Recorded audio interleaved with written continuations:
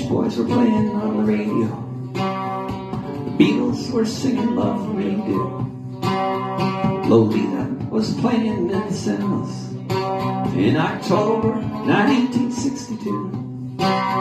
Ken Kesey published One Flew Over the Cuckoo's Nest. John Glenn orbited the Earth. Australia had just won the most gold medals at the Commonwealth Games in Perth. The Boomers were just getting into high school. Dylan first sang Blowing in the Wind. U.S. Army had just started their war against the Viet Minh.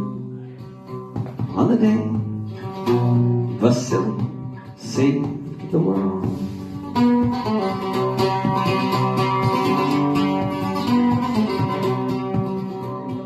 If I Had a Hammer was in the Billboard charts. An Air Force jet crashed into the sea.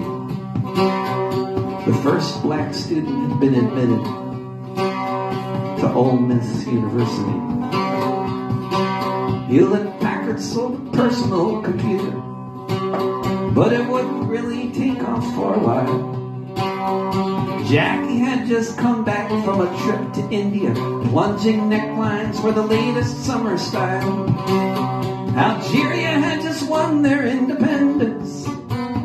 Korea was rebuilding from the war. The Russian River had just flooded a couple of weeks before.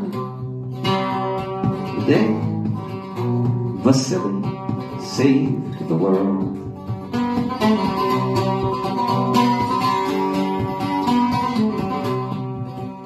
The CIA was running Operation Mongoose, killing Cubans in their factories and streets. The U.S. was making plans for an invasion, still smarting from the Bay of Pigs defeat.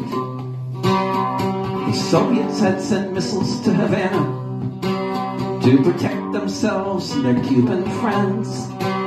Then the U.S. Navy blockaded Cuba's harbors, and there was no telling how this thing would end. Khrushchev got on TV to make it very clear Cuba is a sovereign state, and if our ships are attacked, we will retaliate. On the day Vasili saved the world.